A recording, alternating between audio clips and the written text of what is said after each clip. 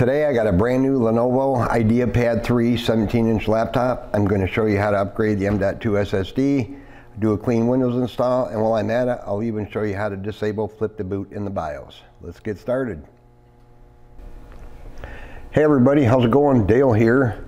Today I got this brand new Lenovo IdeaPad 3 17-inch laptop, 17.3-inch laptop. It's brand new, haven't even turned it on yet.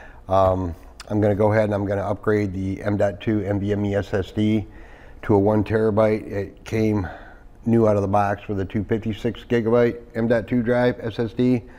So I'm just going to bump that up, do a clean install of Windows 10. They didn't want Windows 11 right now. The customer just wants Windows 10, so that's what I'm going to do.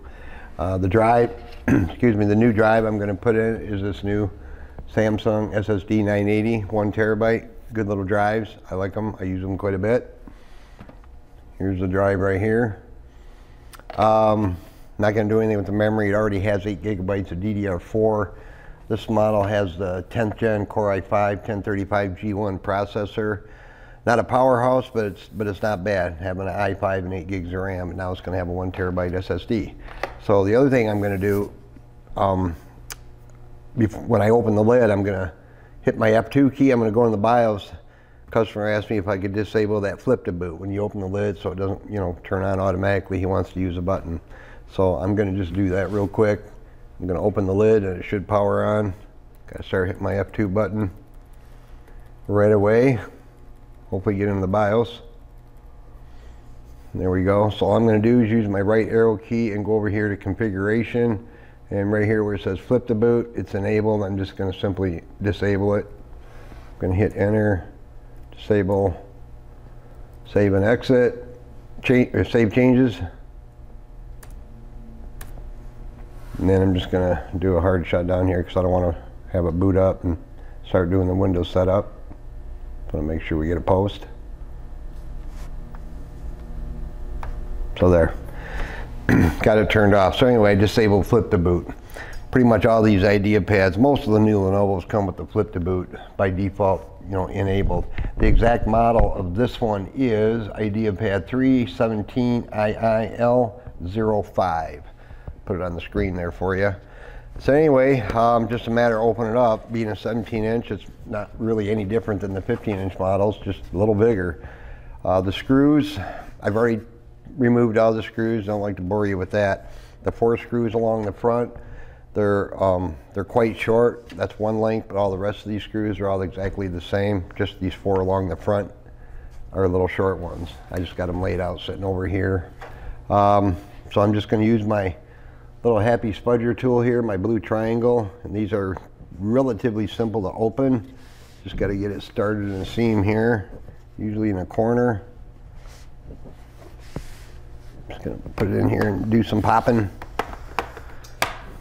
Make sure you got yourself protected from static electricity before you start poking around or go inside your laptop, guys. Very important. I'm all protected here. My bench tops, floors, they're all anti-static. I don't need to worry about it here in my shop at all. Never had a problem. Usually a little gentle jiggling will get it popped up there. Just be careful sticking your tools in there. I'm using plastic and nylon tools. They're non-conductive. You just don't want to, just don't peel it off. You can break stuff. So I'm just going to get underneath here and gently get along the back here. And it comes out pretty easy.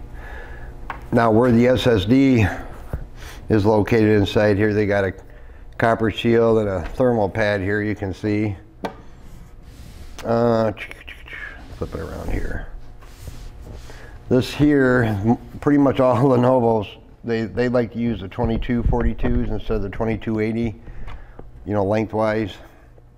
Here's the SSD right here. It's currently occupying it's a 2242 occupying this mounting slot. We have to move this little nut or little threaded doohickey back over here once we remove this.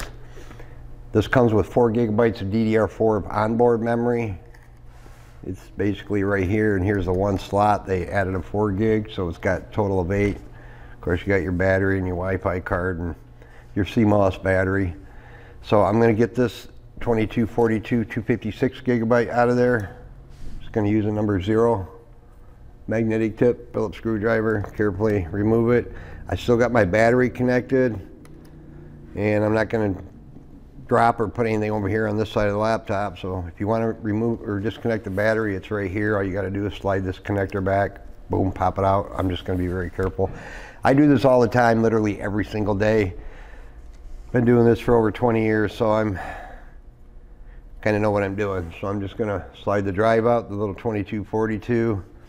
Now this little nut right here, we have to unthread this and move it over here so we can mount the 2280 drive in there. I have a little special nut driver.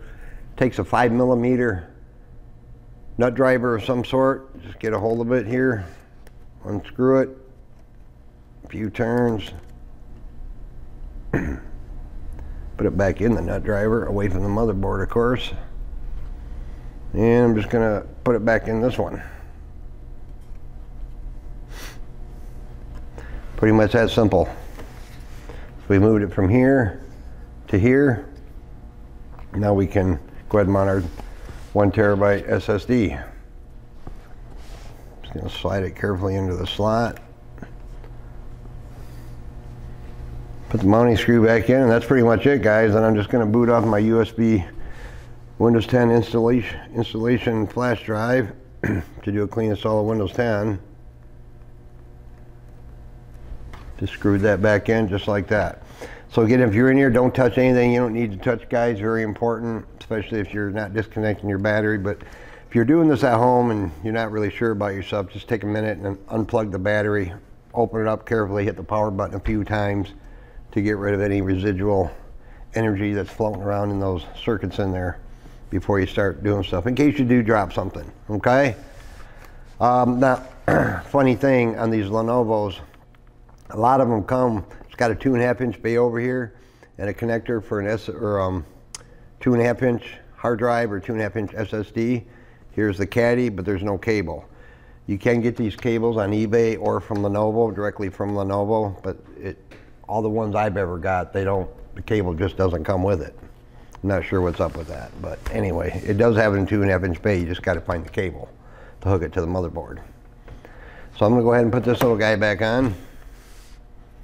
Pretty simple upgrade, guys. We're just going from 256 gigabyte SSD to a 1 terabyte. He wanted a lot more storage than what it came with.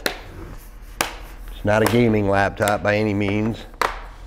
Whenever you're squeezing your bottoms back on, never squeeze really hard on the lid because your screen's back here. You could damage the screen if you squeeze it too hard. So I always wait to put all the screws back in until basically I'm done, just in case. Got to pop it back open. I don't take all the screws back out. Okay, so I'm going to open it up, and our flip the boot is disabled. I'm going to plug in Mr. Power Cord here. I'm going to get this Windows 10 install going, but I probably won't bore you with the whole thing. Put my cord in. Undone there.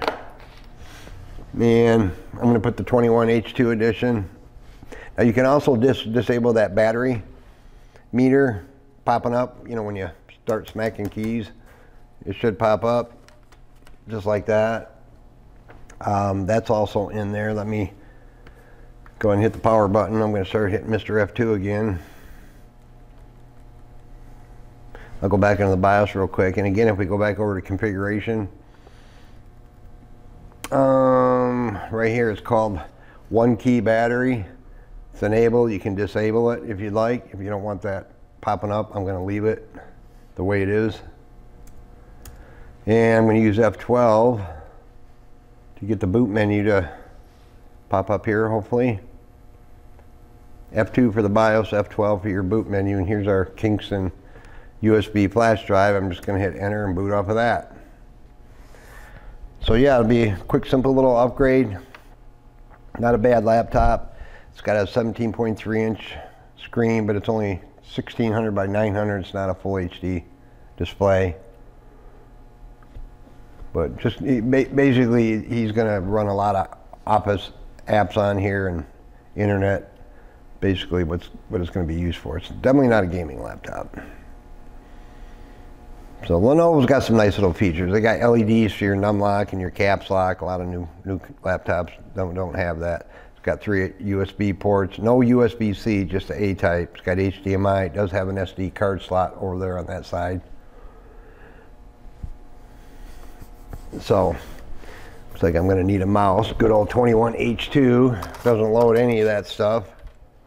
Not sure what's up with that, but I've noticed that whether it's Acer, Lenovo, HP, it doesn't matter.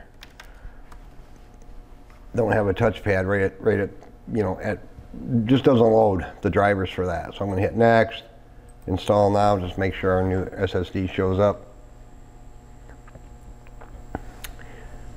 I got lots of videos on installing Windows 10, so I'm not going to bore you with this whole one. I'll just get Windows 10 on it, get all the Windows updates, throw his Chrome on there. He likes to use Chrome.